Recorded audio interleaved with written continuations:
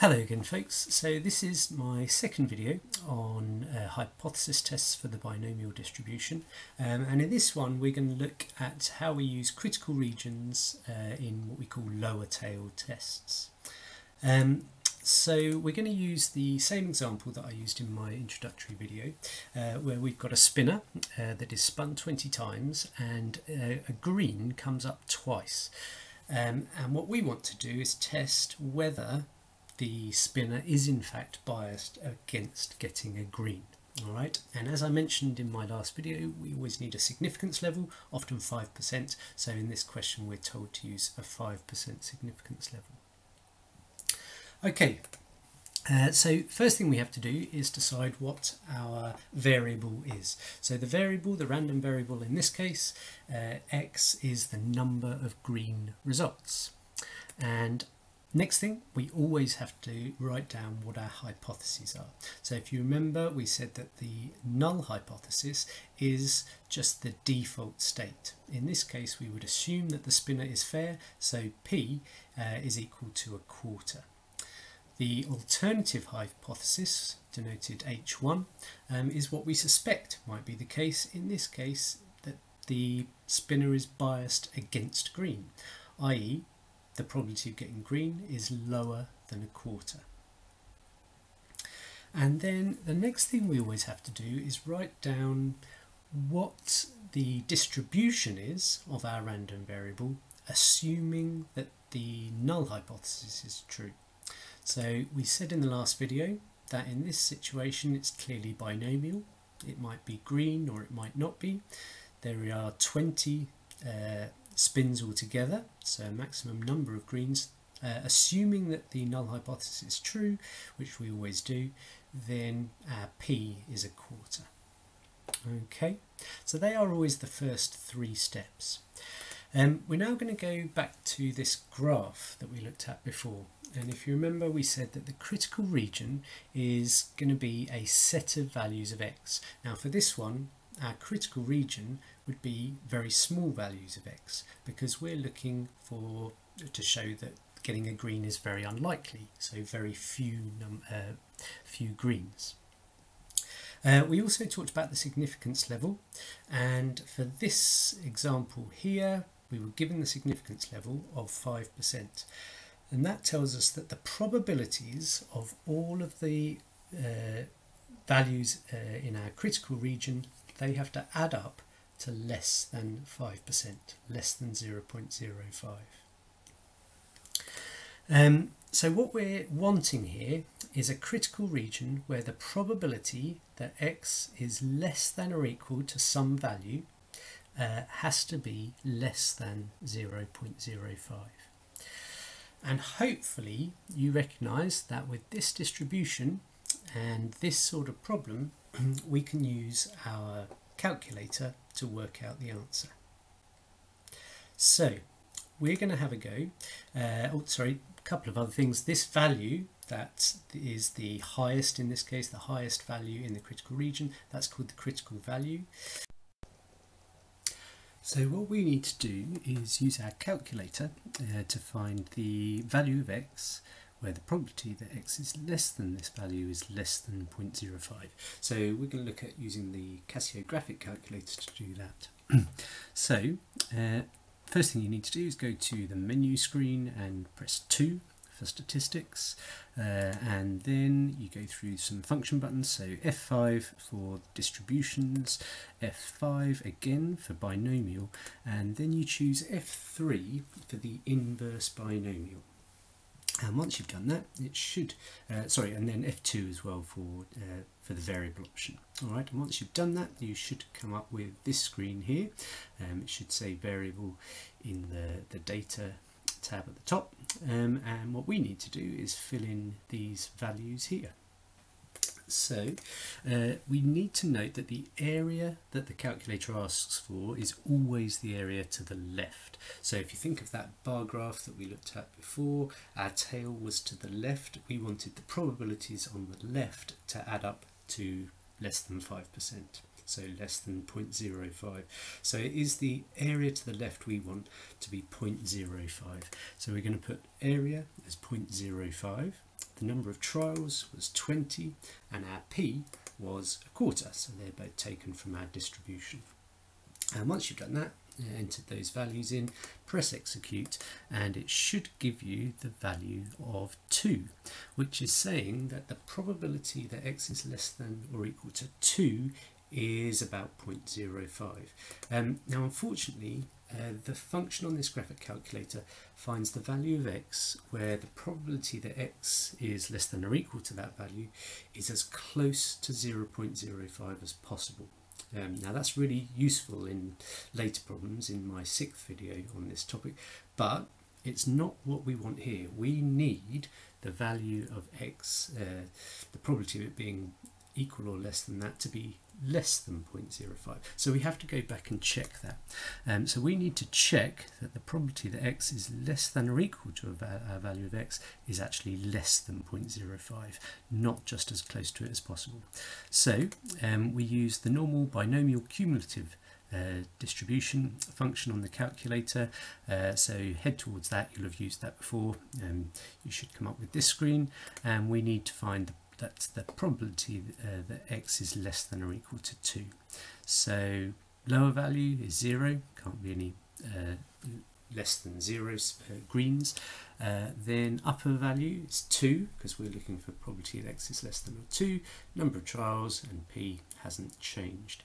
And press execute, and you should find that it comes out to be about 0.091. In fact, this should be 3, I think, shouldn't it, if I'd rounded it correctly. But that is clearly greater than 0.05. So unfortunately, in fact, this cannot be our critical region, because our probability, cumulative probabilities, have come out to be above 5%. So what we now do is just check the value one below that. So we're now going to check the probability that x is less than or equal to 1. So go back to your BCD function, and this time upper value of 1, everything else stays the same, and this time you should find out it comes out to be 0.0243. That is clearly below our 5%. So even though this one might be closer, then this one is actually our critical region. So we can say our critical region is x is less than or equal to 1. So our 1 would be our critical value. X being less than or equal to 1 is the critical region. So here shaded is our critical region. Remember, that one's the critical value. This, remember, is what we would call the actual significance level. So although we were asked for a significance level of 5%, what we've actually ended up with is an actual significance level of 0.0243 or 2.43%. It always has to be less than 5%, all right, for most questions. We'll talk about the others in my final video. Okay, so thinking about how you would actually show your working out in a question, because you wouldn't need to draw that graph out and things like that. So first 3 steps: variable, write down your hypotheses, write down the assumption for the distribution. All right. We've used our calculator to find the probabilities that x is less than or equal to a few numbers. The only 2 that you need to write down are the one just below 5% and the one just above 5%. So in this case, less than or equal to 1 or less than or equal to 2. All right. Because we want the one that's less than 5%, we would choose this one. So our critical region, we would say, is x is less than or equal to 1. All right. And it's worth putting in that this one is less than 5%, that one's greater than 5%, just for clarity. So now we've got our critical region. And if you remember, our critical region was the region within, or the values of x, within which if our test statistic fell in there, then there is evidence to reject the null hypothesis. In this case, our test statistic is 2. All right, it says a green comes up twice. So for this one, and they were the results that we looked at earlier. So our test statistic is x equals 2. So what we can say is that 2 is greater than 1. It is not in the critical region. Hence, there is no evidence to reject h0. And remember, this decision here that we make is always a decision on whether or not to reject the null hypothesis. So we can say there is no evidence to reject h0. What we then have to do is write that in context. So what does this mean in this example? Well, it means there is no evidence that the spinner is biased against green. And that's it really. That is a hypothesis test. I just want to break it up into steps a bit to help you. So there are basically 6 different parts to these sorts of problems. First one, you have to write down what the variable is. So x is the number of green results. Next one, you have to write down both hypotheses. The next one, the assumption. Write down, assuming that the hypothesis, the null hypothesis is correct, we write down the distribution of our variable. Once we've done that, we use our calculator to work out the critical region, and then we can look at our test statistic and make a decision on the null hypothesis. And then the very final step is to write that decision in the context as a conclusion in the context of the problem. So 6 steps for this sort of question. And what you might want to do is come up with some sort of mnemonic to help you memorize those 6 steps. So V, H, A, C, D, C. Think of some words, a phrase with words that begin with those letters. Okay, I'm going to look at a second example here. So it says the local train is usually late 60% of the time. It might be familiar to some of you. A new timetable is put in place and the company claims that it will be late less often. Out of the first 10 services of the new timetable, the train was late twice. Test the company's claim at the 5% level. So what we're going to do is work through these 6 steps. First thing, write down what the variable is. Well, the variable in this case is going to be the number of times that the train was late. Hypotheses. Our null hypothesis has to assume that nothing's changed, that it's still late 60% of the time, i.e. the probability that it's late is 0.6. The alternative is what might be the case and what we're testing. In this case, we want to know whether it's late less often. So the probability of P is less than 0.6.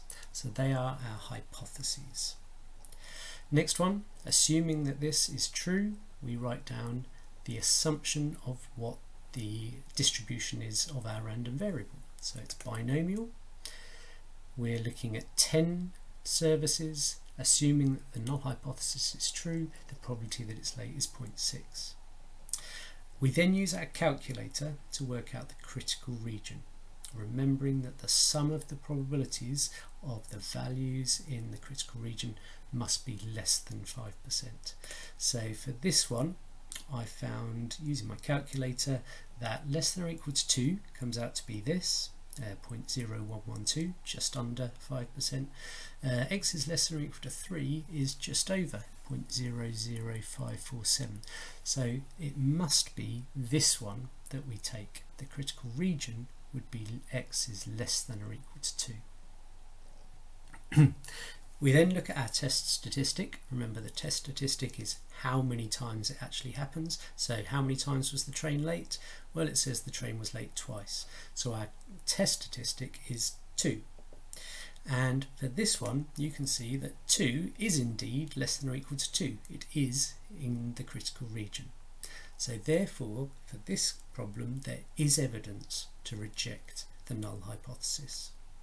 And finally, we put that in as a conclusion in the context of the problem, so we can say there is evidence that the train is late less often. And that's it for that problem. We'll do one more question that breaks it up in a slightly different way. So this one says a student hands in their assignment late on 40% of occasions. Hopefully this one is not familiar to you. Their teacher puts a support plan in place to try to improve the situation. So if they're trying to improve the situation, then obviously we're hoping that the assignment will be handed in late or less frequently. So probability of less than 0.4. It says the teacher then observes how many of the next 20 assignments are handed in late. So first bit, write down the hypotheses used to test whether the teacher's hopes have been realised. So null hypothesis, we'd assume nothing has changed. Alternative hypothesis, what the teacher is hoping is things will improve, so the probability that it's handed in late will be less than 0.4. So they are the hypotheses. Next bit, find the critical region for a hypothesis test at a 5% level of significance. So back to our calculator, and we should be able to find that the probability that x is less than or equal to 3 is 0.0159, just below 5%. Less than or equal to 4 is 0.0509, just over 5%. So our critical region must be this one here.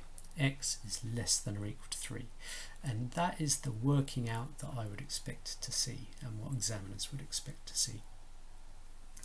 Part C, write down the actual significance level of the test. Actual significance level is the probability of X being in our critical region. So the probability that X is less than or equal to 3. It's basically the probability of 3, 2, 1 and 0 all added together, but we don't need to do that because we've already got it here. So this is our actual significance level, 0.0159. Last bit, the student hands in 4 of the next 20 assignments late. Comment on any conclusion that can be made in relation to the teacher's hopes. So 4 is our test statistic. It's the number of times that the student handed it in late. Is it in the critical region? Well, you can see critical region, X is less than or equal to 3. We've got X equals 4, so 4 is greater than 3. There is no evidence to reject the null hypothesis because 4 is not in the critical region. Put it in context, there is no evidence that the support plan has improved the situation. And that's it for that question. So in our next video, a similar one, we're going to look at what we call upper tail tests, which are very similar but slightly different. Hopefully this one has helped you with lower tail tests.